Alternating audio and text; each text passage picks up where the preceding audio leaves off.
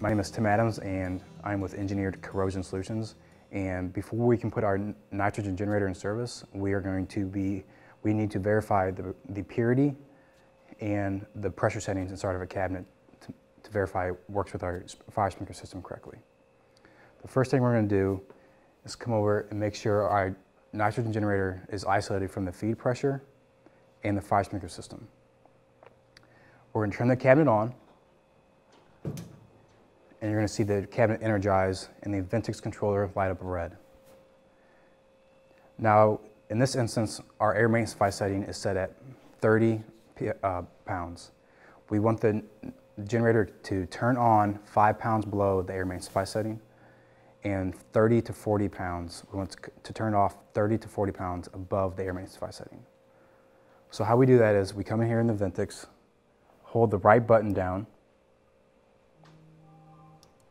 We're going to go to SP1, hit the middle button, lower that to 70 psi.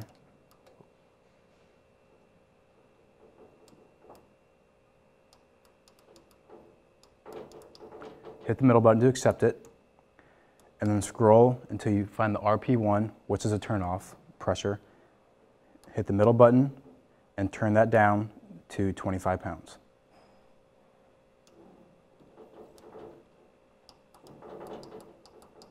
And hit the middle button again to accept it.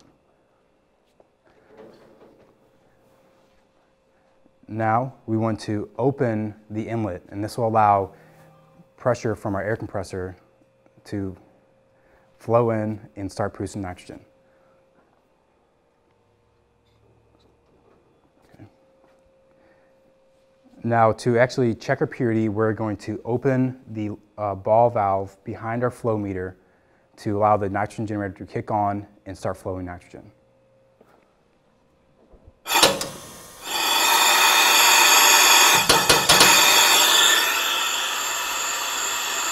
Okay.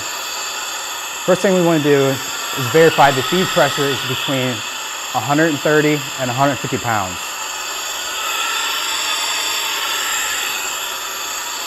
Next, we want to check our purity with our handheld analyzer. And how we do that is we unscrew from the hose, power it on, and hold down the triangle button to calibrate it. It'll read CAL, and after a few seconds, it should read 79.1. Screw back on the hose. Take the end of it and plug it into the quick connect located next to the flow meter. After a few seconds, you'll see the purity begin to rise, and give it about 1 minute to level off. So our purity is reading 95.6, 95.7, so we're a little low.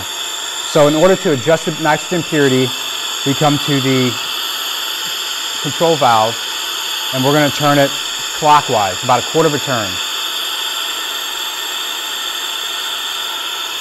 And give it about 1 minute to level off. And you want to repeat these steps until the handheld analyzer reads at least 98% purity. After the handheld has reached 98% purity, disconnect it from the quick connect, and we are done with the handheld analyzer. We want to verify the flow of nitrogen is at least at 130 standard cubic feet per hour. So for the PGEN-30, it should be at a minimum of 130 standard cubic feet per hour. We want to take the reading from the center of the ball. After you verify that, you can close the flow meter. The generator will shut off. And to put it in service, all you have to simply do is open the outlet valve. If you have any questions, you can contact us at 314-432-1377 or visit our website at ecscorrosion.com.